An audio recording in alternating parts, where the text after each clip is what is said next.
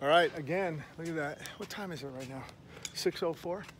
It's getting lighter out. Look at Camelback Mountain. Look at the monk. Look at that monk up there.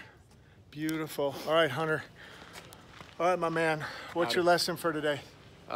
Just doing something that sucks every day. How does that help you? It just makes the harder stuff easy.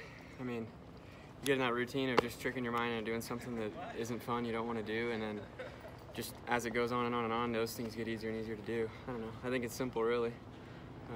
Just routine. Even just weekends, Fridays, it doesn't matter. Just staying in a routine of doing shit that sucks. Kids learning, man. Doing shit. You do one thing. I had a conversation with a realtor yesterday. Do one thing that scares the shit out of you or that you don't like every single day. It'll make you a better person. My gift today, I forgot my shoes in my backpack. Hunter got here and I was like, dude, I gotta run home. So I got home, picked them back up. Yeah, how can you forget your shoes in your backpack? I was so focused on getting to the mountain, I completely forgot them. So what I did was took off home. When I got back, he was already gone. Then I had a guy down here by the name of Jesse who is a speedster. So I told Jesse, I want you to go, go, go. I want you to lead. I want to follow you. Well, I got my ass kicked today.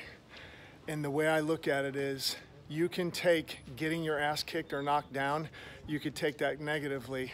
When you take it as a gift, you expand, you grow every single time. Yeah, I had everything in my power to stay on his tail, and I was praying to God that he did not let up and wait for me up at the top. And I don't think he did, because he was up there, what, maybe 15, 20 seconds before I was? Yeah. Maybe 30 seconds. And he put it on me, and I look at that as a gift. I needed that, just like I did that with this guy on Wednesday, pushing him. I gave him a gift on Monday, did a little cheerleading with him, and then helped him out to beat his time by 4 minutes. And then on Wednesday, I said, no, you need a gift. Yeah, you need to figure out how to do it on your own when you're by yourself. Yep. And this guy today pushed me hard, and he kicked my ass, and that is a gift. So remember, getting your ass beat, it's a gift.